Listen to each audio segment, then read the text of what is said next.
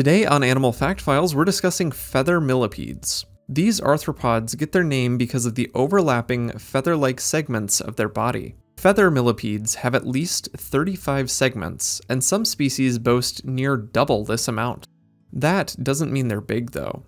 These myriapods only reach an inch or two long at max size. They're flat-bodied and come in colors of beige to pink depending on the species. As of this recording, there are somewhere around 10 described feather millipede species. However, this number will likely change with new information, as some are believed to be cryptic throughout their range. Feather millipedes live along both coasts of North America, from the Pacific coast to California's Large Valley, as well as the Appalachian Mountains. They're also present in Japan, South Korea, China, and Taiwan.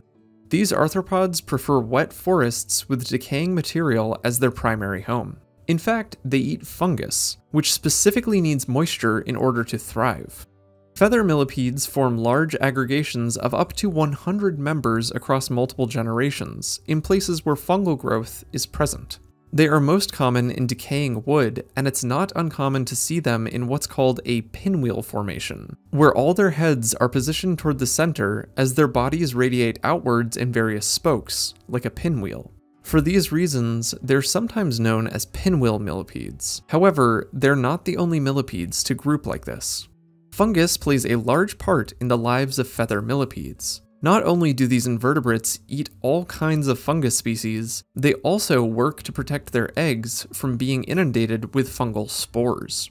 Feather millipede females lay anywhere from 20 to more than 70 eggs at a time, and these are immediately transferred to the male, who spends the next 2 to 3 weeks wrapped around them in an effort to keep them safe.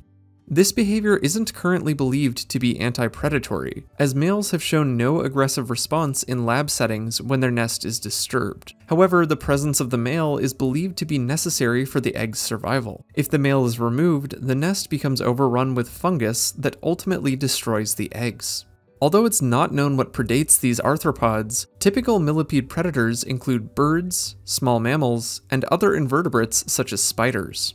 Feather millipedes are known to produce a substance that repels ants, so this may be a defensive strategy to keep them safe from harm. It's not known how long these animals live in their natural environment. Their multi-generational group activity may be a contributing factor to their survival. However, some pet owners report they can live to be more than 3 years old. For more facts on feather millipedes, check out the links below. Give a thumbs up if you learned something new today. Thank you to our patrons, SpikeSpiegel93, Dad, and everyone else for their support of this channel. And thank you for watching Animal Fact Files.